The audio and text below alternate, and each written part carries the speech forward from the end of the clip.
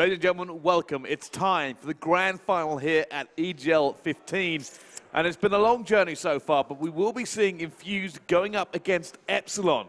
So much on the line here for these two teams. But I'm Brycey, and joining me to bring you all the action for this grand final is Ton. Thank you very much, Brycey. I am so excited for this one. Not necessarily the final a lot of people would have predicted. No. I think it was one of those ones that could definitely potentially have happened, but everyone was probably putting Millennium in there with Infused. Epsilon, upsetting the odds slightly here. Nobody really expected them to beat Millennium, but Millennium didn't look necessarily as good as... No, they really didn't. And it's very curious how this all came down. Yeah. As you can see, Epsilon ended up winning that game, and it went right down to the wire. It was a game 5, and I think it ended up 6-4 between those two squads. But certainly a game that none of us would have predicted had gone that way. I'll be honest with you, though. I was talking to somebody earlier, and I said, you know, the top 3 teams here, in my opinion, are Infused, Millennium, and Epsilon. I'm kind of curious to see how they all get on. And there's a little bit of a difference in playstyle from some of these teams. I do think right now there's a little bit of a chemistry issue maybe with the Millennium. They play very individually. And I'm sure that's something they're going to analyze and overanalyze tonight as well when they've got time to. But you know what? Epsilon really brought the fire. They went 2-0 up, almost threw it away, though. Ended up going to map number 5. But they now meet Team Infused, a team who so far have looked untouchable. Yeah, they've lost one map all weekend, and that was just a Team Orbit and a Search and Destroy. But the last Search and Destroy they played against Splice, they looked very strong. I think that was a 6-1 or a 6-2 in the end. But the whole series against Splice, I casted it with Jonas, and wow, they just look so strong in every single department. Every single one of them can step up to the plate when need be. The main guy for me, though, you know exactly who I'm going to say. Nope. You don't? No. Well, what I am going to say is Zero. I mean, every single game we see him come up clutch where he needs to. Very, very talented.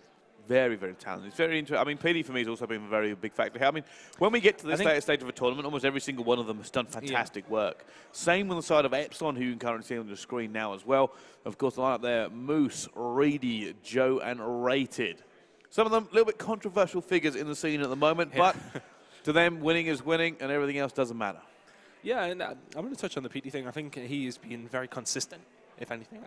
I don't think he has maybe looked as flashy and exciting as Zero, but he's always putting in. You just see the odd little two-piece coming in here. You never really see anything insane, but it's always the same. I don't know. I think Urban's well, been more. I disagree with you there. I think Urban's been more influential than you give him credit for. I think the strength of Infused is actually the fact that all of them are very, very good and very solid at what they do. That is a chemistry team through and through. They've been together for a long time. They rely on each other. They actually all get on as well, which is actually quite rare in a team for teammates to also be very good friends for that long.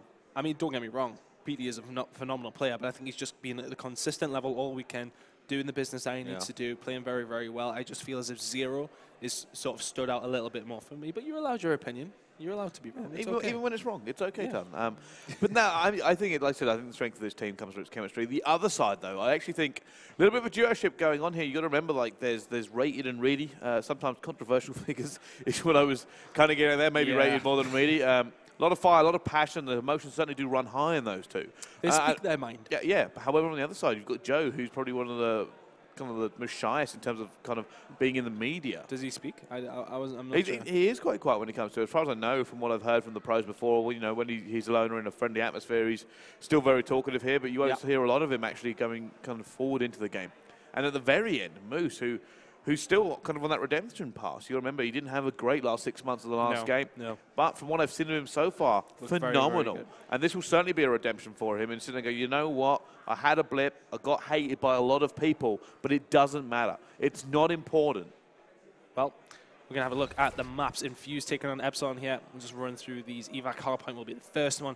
For Search and Destroy, second, third, Breach Uplink. And if we need them, which I think we might, Stronghold capture the Stronghold capture the flag, Infection, Search and Destroy to close things out. I'm saying this is going to go to a 5th map. I really do think Infused have looked phenomenal all weekend. I don't know. So there's a question for me, right, between these two squads, right?